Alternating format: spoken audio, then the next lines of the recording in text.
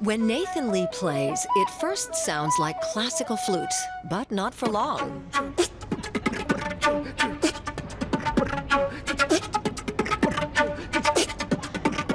He calls his mix of melodic tones and beatbox rhythms fluteboxing. It's something very few musicians have mastered.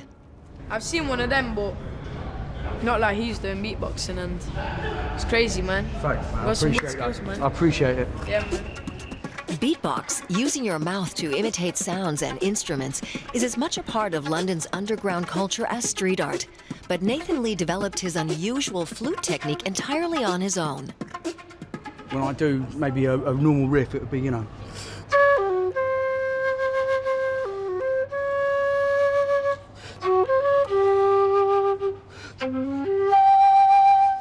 And then the next bit, I abbreviate with the beatbox, so it's like...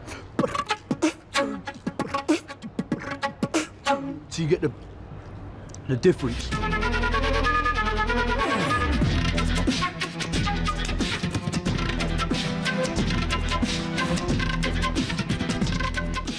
For 2 decades now, Nathan Lee has been the pioneer of the flutebox scene. He and his band, The Clinic, perform regularly and are now working on their 2nd album. Nathan Lee used to be a construction worker. His music career began when he was 20 and a friend gave him a flute. It was an accident. I never wanted to play the flute, but I picked it up and then I thought, oh, this is amazing. It's just such a, you know, and it's a beautiful thing. Instruments, it's a nice thing to touch. It's a nice thing to learn about, very tactile. And the instrument's just a nice, it was a nice sort of conduit for my creativity. Nathan Lee loves to work with other artists. Most recently, he teamed up with British band Asian Dub Foundation.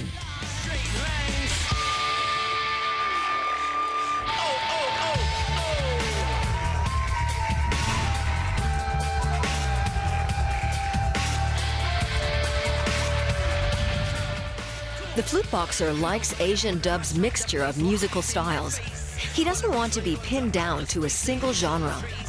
I feel that the way I play, with a lot of maybe, I don't know, I like to put a lot of blue and a lot of dark in my tones, and a lot of percussiveness, a lot of kind of, you know, energy, that kind of energy. That's good for me. It's a good place for me to be with ADF, with Asian Dub.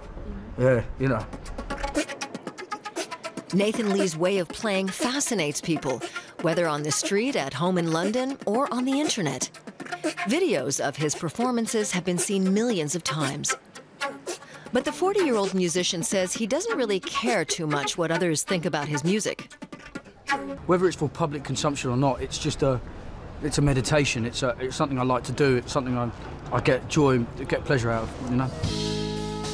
Nathan Lee says he will never stop playing the flute, whether at home or on stage with other musicians.